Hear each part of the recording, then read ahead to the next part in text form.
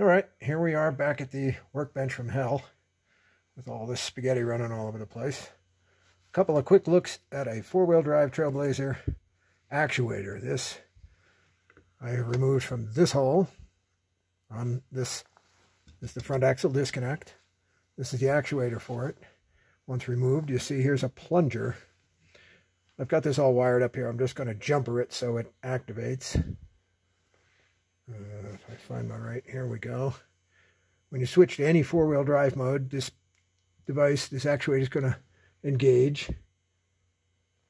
And it's going to extend this plunger.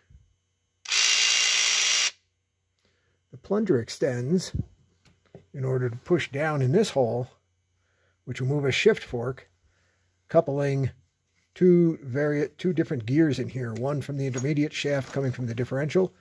The other side comes through to your CV axle. Pushing this in, the plunger will push this in, and it slides a collar, a shift collar, over those two gears, locking the two together. What I want to show is if I rotate one of these gears a little bit and then try to push this down, you feel some resistance. It doesn't go the full travel always. There, you heard it click there because it's still lining up. Like there, right there, I can't push it in until I move these gears a little bit. Boom, then it goes in, they're lined up. That's because the gears inside aren't always lined up together, and sometimes they're going to hit. So to compensate for that, this actuator has got a coil spring inside of it. You can just see the glint of metal in there. It's spring loaded.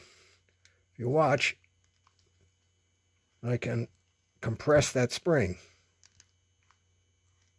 Even though the actuator is still in its fully engaged state, I can compress that spring. That way, if the gearing isn't lined up and they're butting up against each other when you shift to a four-wheel drive mode, the actuator is still going to do its business inside, pushing against the other side of that coil spring. The plunger won't go because it's hitting the gears until you get a little bit of motion. The gears line up, then the spring-loaded thing will force it down the rest of the way, and you're in four-wheel drive. So if I disconnect here, you'll see that plunger. That's back for too high. This is for any four-wheel drive mode, including automatic. So you should hear this noise when you switch out of too high into any four-wheel drive mode.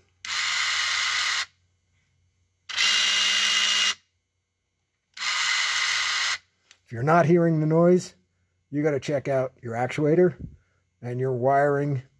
The fuse that supplies power to this actuator is number 51. It's under the back seat. It's called the four-wheel drive fuse. Separately, the controller module, the TCCM, which is out of the picture up here, that one's powered through fuse number 8 under the hood, the ATC fuse, automatic transfer case. That powers the TCCM, which is, again, up there out of the picture.